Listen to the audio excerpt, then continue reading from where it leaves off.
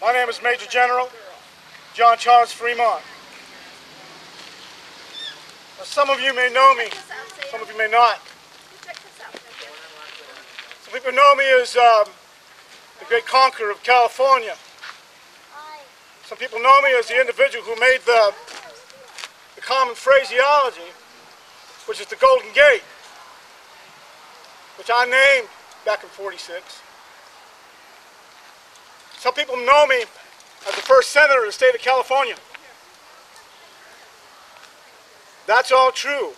The great explorer, that's all true. I'm not sure about great, but I don't like to be called, I don't want to be known or remembered as a conqueror, because that is not what I am. I'm giving you a little bit of a history. As a second lieutenant, I was asked by the President of the United States to chart the country that is west of the Mississippi. When I did so, I gave him the kind of land that was out here. A lot of people thought this was what they call the Great American Desert. We found out that was not true. Later on, in 1843 and 44, I came to California. I came here as an explorer. What I did find in California, however, was not what I was looking for. What I found in the state of California, what I found here in California, which was then owned by Mexico, so it is told. But what had happened by the time I got here in that time period, Mexico, ladies and gentlemen, is not a commonality. It's not something that people know. But Mexico, between the years of 1821 and 1846, 47, Mexico had a total of 42 different governments, ladies and gentlemen. 42. California fell under the district. They call it the California Department in Mexico. The upheaval that was in Mexico was in the upheaval all over its holdings. California used to belong to Spain, if you know. The Mexicans overthrew the tyranny of Spain, and California became Mexican. But in the 40s, the early 40s, your American brethren came here. They came in their wagons and they crossed the Great Plains. By the time I came back, because I went back to Washington, made my reports, came back. By the time that I came back in 1845, December, I found that California had deteriorated from chaos to civil war. And why? Because Mexico itself had its own tyrants. And the people of California were so sick and tired of tyranny that they decided to do something about it. The California people got together and they overthrew the Mexican government because the Mexican government was oppressive to everything and everybody. They would come through and take the land that they wished. They would ravish the ladies. They would steal and they would plunder. And they were run by tyrants. Let me give you an example of the kind of tyranny they lived under. I've got here a testimony from a gentleman by the name of Santa Anna. And this is what he wrote. It is very true that I threw up the cup for liberty with great ardor and perfect sincerity. But very soon I found out the folly of it. 100 years to come, my people will not be fit for it. They do not know what it is. People do not know what freedom is. How is it, ladies and gentlemen, that we do not know what freedom is? But this is what he said. They were unenlightened, as they are, and under the influence of a Catholic clergy. A despotism, ladies and gentlemen. A despotism is a proper government for them. But there is no reason why it should be a wise and virtuous one. This, written by an individual who killed everyone in the Alamo, in 1836. What happened to his kind despotism then? When he had everybody killed, everybody slaughtered. Well, there's no such thing as a despotism that is benign, no more than there's such a thing as a benign cell of consumption in your body. It will grow, and it will fester till one day you have to operate or you shall surely die. And that's what was happening here in California. So the people overthrew the government. By the time I came here, ladies and gentlemen, California no longer belonged to the Mexican government. It belonged to the people of California. And who were the people of California, ladies and gentlemen? That's, well, yes, exactly right. Exactly right. Young lady, you're very enlightened, and I appreciate that very much. My compliments. But at the time, the people of California were known as Californios.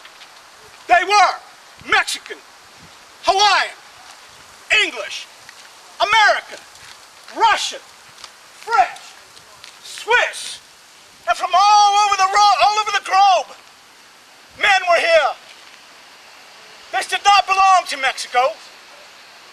So what happened? The people of California decided they were going to rule themselves. We had a problem, however. If you will, we have California.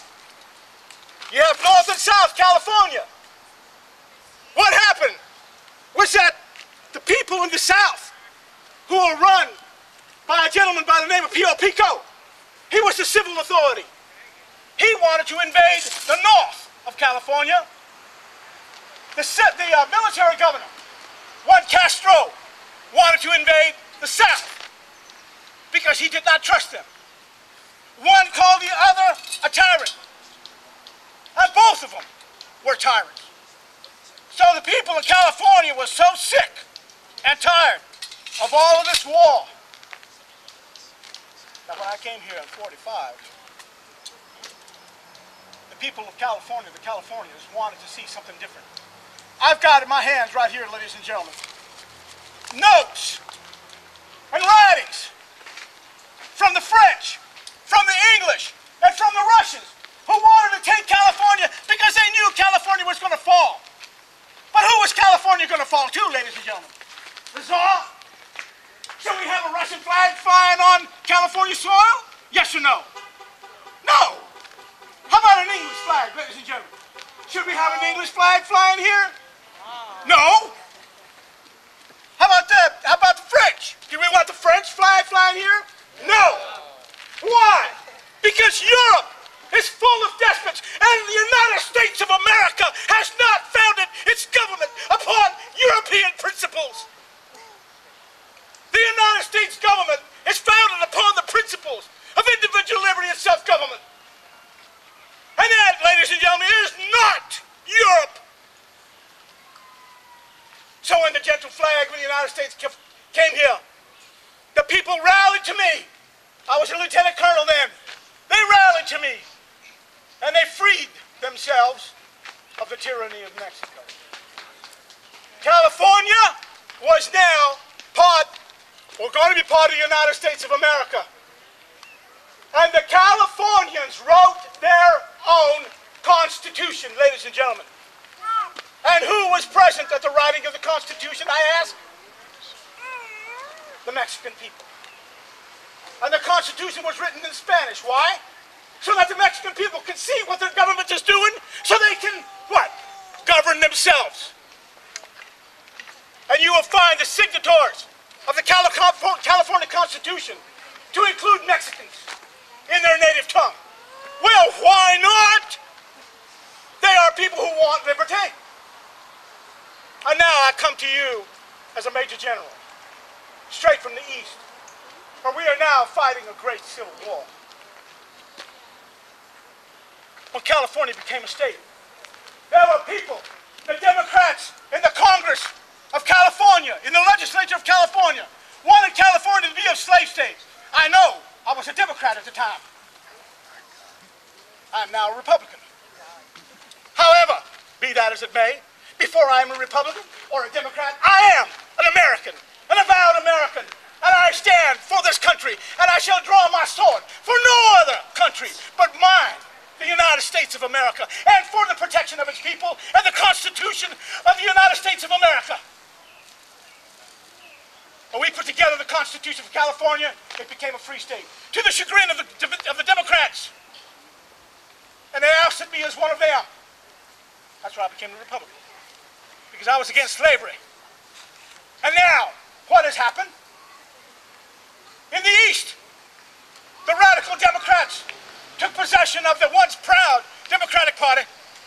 That party had done so much and gave us illustrious individuals such as Mr. Jackson. But since, they've gone awry. Now what's happened? Let me tell you, the benevolence of the Southern plantation owner is something that no one can measure. The owner of the Southern plantation, his charges are taken care of. He sees to their medical needs. He sees to their transportation needs. He sees to their house of worship. There is total equality with the plantation owner. There's no such thing as difference in sexes there. Women, men, children, they're all the same. Because no matter what the plantation owner gives to their people, they refuse to give them freedom. And that's what we're here for now. Because if we have a constitution that's written that all men are created equal, how is it possible that half the United States would be free and half would not? So now, we're in the midst of this great war, and it is my belief that when it's ended, the United States shall be all free, ladies and gentlemen. And the people who come here from all flags and from all nations shall learn about our institutions and about our Constitution and about our history. And they shall swear allegiance to the United States and the flag and the Constitution. And when they do, ladies and gentlemen, they shall be Americans, no longer foreigners, but Americans. And they too shall share in the governance of this great land, as they should, as they must. But also they shall share in the preservation of the greatest republic the world has ever known and will ever know. Now it is up to you, ladies and gentlemen. What say you? Are you willing to allow yourself to govern yourselves and your family? Or do you want the government to govern you? Much like in old California, or in Europe, or in Africa, or in Asia. It matters not. Make your decision. But I say, choose well, because if you choose wrongly, your children will suffer the consequences. Now, I thank you, ladies and gentlemen, for your time.